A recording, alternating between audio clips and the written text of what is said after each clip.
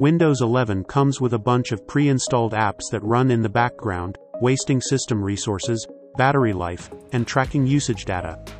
So, it is recommended to debloat Windows 11 to significantly improve the performance of your PC. Microsoft doesn't provide any inbuilt option to uninstall the unnecessary system apps, so we have to use a third-party tool from GitHub. Download the This Is Win 11 tool from the GitHub page.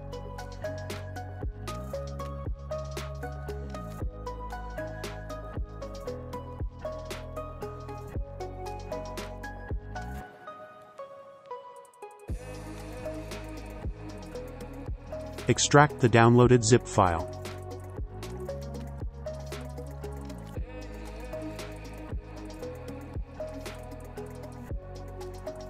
Double-click the application file to launch it.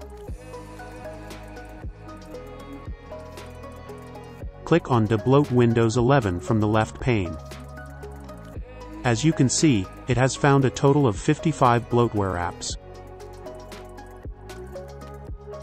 Click on the Show System Apps button to list all the inbuilt apps. You can click the Move All button to debloat all the apps. However, it is not recommended, as you may find some apps on this list that you use on regular basis.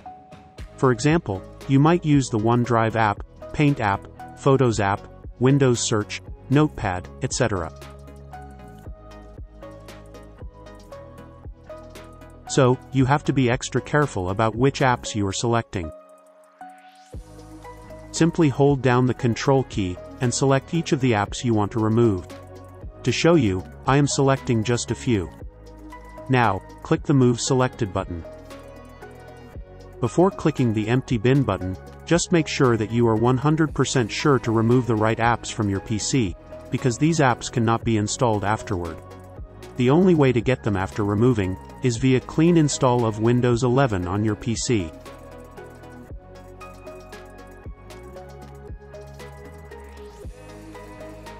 So guys, this is how you can permanently remove all the pre-installed apps in Windows 11.